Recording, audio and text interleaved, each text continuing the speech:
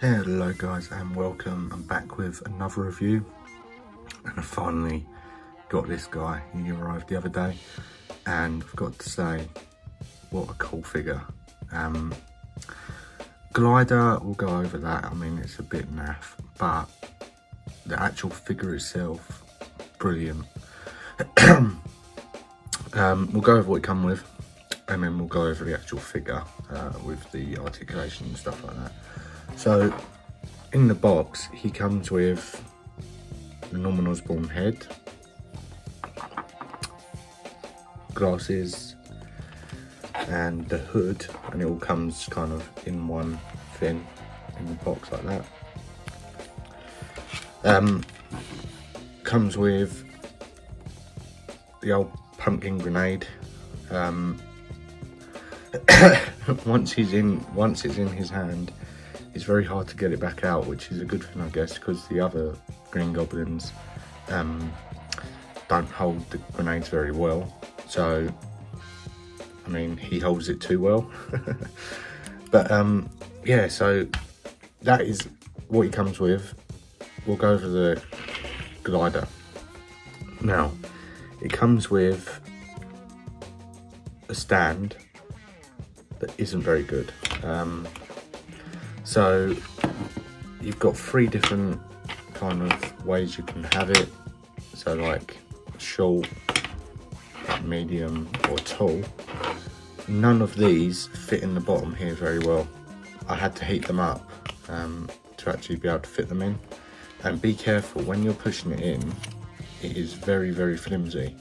So when you go to push it in, make sure you hold up here, not here, because if you hold up down here it just bends.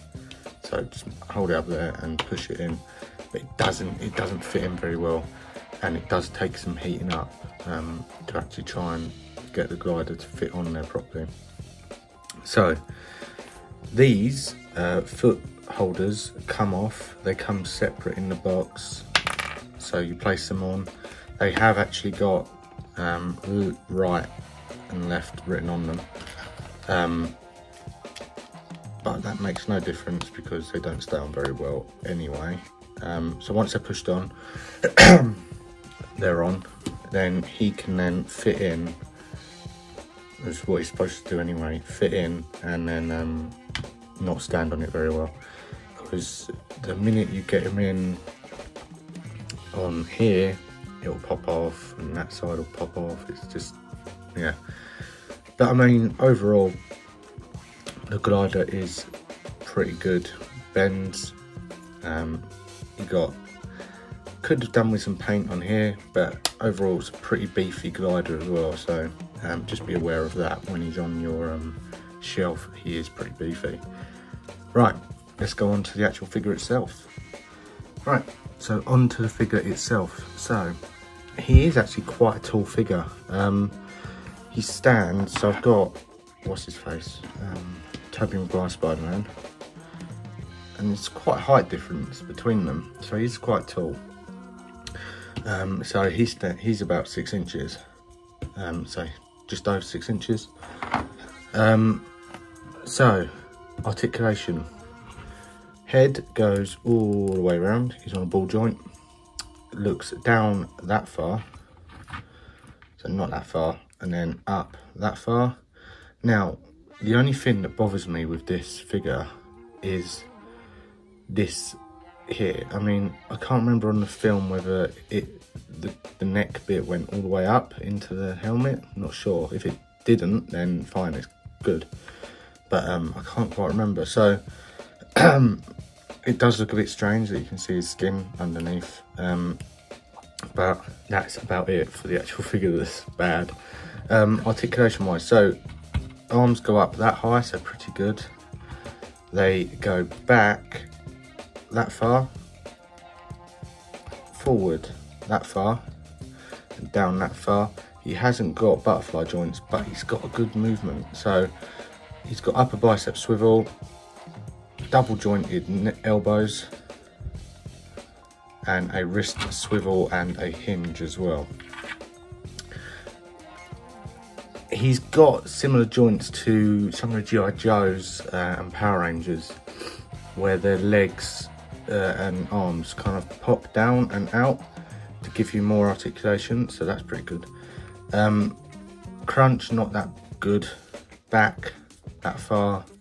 Legs go out that far, which is good for when you're trying to get them on the glider. And as you can see, they pop down and out and then pop back up as well. He's got upper thigh rotation, double jointed knees, which is another good thing for the glider, and he's got a rocker and a pivot on the ankle. So looks of the figure, I mean, he looks great. I mean, you can see on the lighting how shiny that kind of armor is and how well it gives off the light. Really, really well done. Paint details, brilliant. I mean, this is easily one of the best Hasbro figures this year. I would happily say that. This year, one of the best ones.